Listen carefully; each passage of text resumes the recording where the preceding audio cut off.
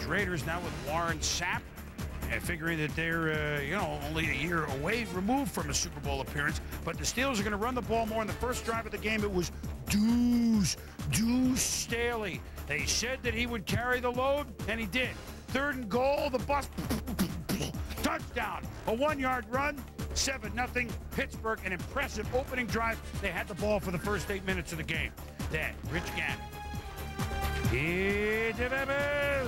And Aaron Smith picks it up, rumbling, bumbling, stumbling, inside the 30.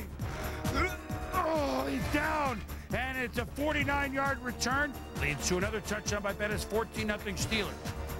But then Gannon pump fakes, and Doug Gabriel blowing his horn, blowing. Boy, the Steelers still have trouble at the DB, don't they? Yes. 14-7, Tom, at the Ham Pittsburgh.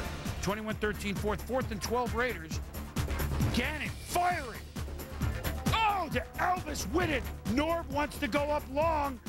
Looks like Stabler to Branch. Well, the exact same play, the pump outside, great concentration by Whitted at the back of the end zone to get his feet down. The Raiders were threatening to win the game. And they got to go for 2, and Whitted catches it. We're tied at 21. Now Pittsburgh, 2 minutes to go. Hines Ward had a big day. Tommy Maddox finds him right there. Ward catching 7 for 99. That sets up. From 42 yards, Jeff Reed. Good. It's good. And so the Steelers blow a 2-touchdown lead, but at home, boy, bringing back memories of what that great rivalry was in the 70s as the Steelers beat the Raiders 24-21. Rich Gannon threw for 305. Deuce Staley, 24 carries, 91. But I want you to hear the bet. Look at the bottom right of your screen. Jerome Bettis, 5 carries, 1 yard, 3 touchdowns.